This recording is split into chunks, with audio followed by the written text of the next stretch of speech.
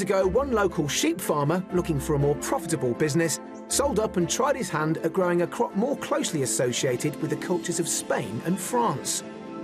Today, Mark Botwright's garlic farm near Bridport is going from strength to strength, producing 900,000 bulbs a year.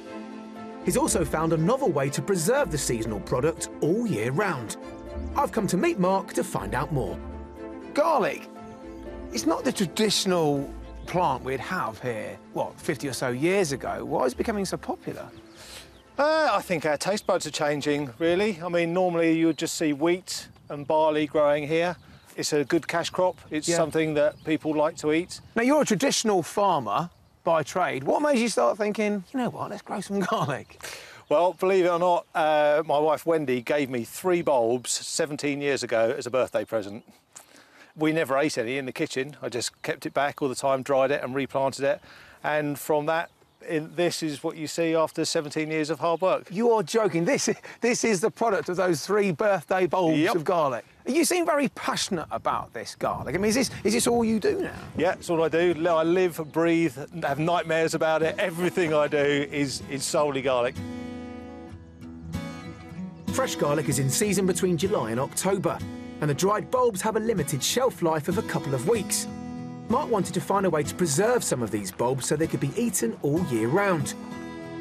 A few years ago, he came across an ancient Korean method for curing garlic bulbs by exposing them to heat and moisture over a 40-day period, producing what is known as black garlic, which lasts up to a year.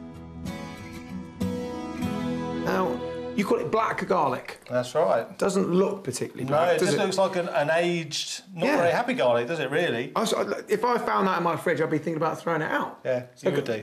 Right, let me show you. You ready? Yeah. Oh, wow, it's jet black, isn't it? There you go. Like tar. It's got a real licorice-y texture, but a real balsamic, aged balsamic flavour. Can I have a nibble? Yeah, you can. Here, there's one here. You can try. OK, thank you. So already, I mean, this looked dry and horrible and ready to throw out, but this is really moist, mulchy, if you like. Wow. I put it in my mouth, and I thought, oh, that's like a licorice all sorts sort of thing. And now you're getting to save the balsamic vinegar, and only now do I get the garlic. It comes in stages, doesn't it? That's amazing. Sweet, savoury. It's like a Willy Wonka sweet. It's awesome. I can't get over it, sort of the texture, rubbery texture. Yeah. It's amazing. Right, now this is the nice thing about it. You don't actually have to chop it up, so you can actually put it down. Oh, yeah, look at that. And make a paste that Goodness me.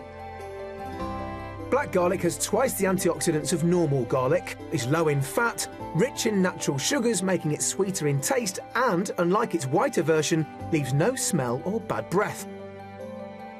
There are a variety of ways it can be used in everyday cooking, in pastas, roasts and stir-fries. Or simply warmed with butter and enjoyed on a piece of ciabatta toast with ricotta cheese, some scrapes of fresh garlic and a sprinkle of chilli flakes. That is absolutely amazing.